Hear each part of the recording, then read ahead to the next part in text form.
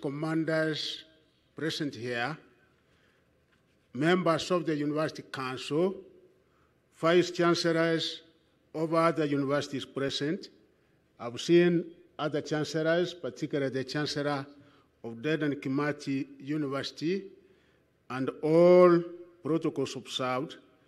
Your Excellency, Sir, I'm pleased to be part of this first graduation ceremony of the National Defense University, Kenya. This is yet another milestone in our education sector. Your Excellency, to put this into perspective, it is important to mention that the National Defense University, Kenya, was the first university in Kenya to be granted a charter under Section 24 of the Universities Act 2012. The university was granted its charter on the 27th May 2021 after the Commission for University Education was satisfied that it met all the requirements of a specialized degree awarding institution whose mandate of strategic national importance.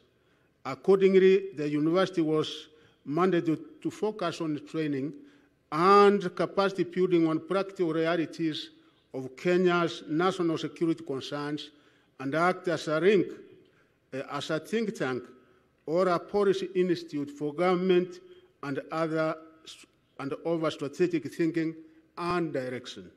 Your Excellency, on this occasion of the university's first graduation, I'm happy to see that the university has achieved its mandate, and I'm optimistic that it will continue on the same trajectory.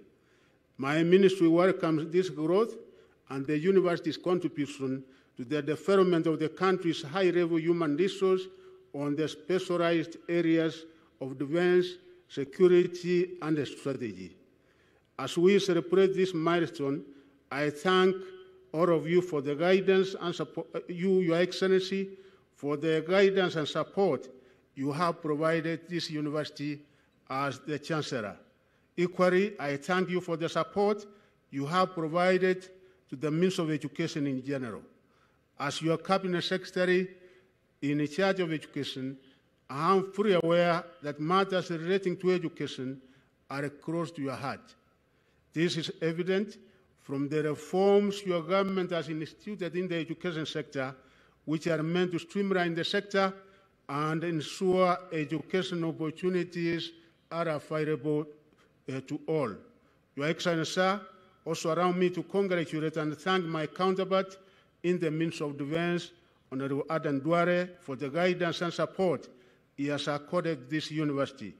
On the same note, I applaud the University Council, the Vice Chancellor, and the entire university management, as well as faculty and the staff of National Defense University Kenya for their tireless efforts, which have definitely contributed to the achievement of this milestone.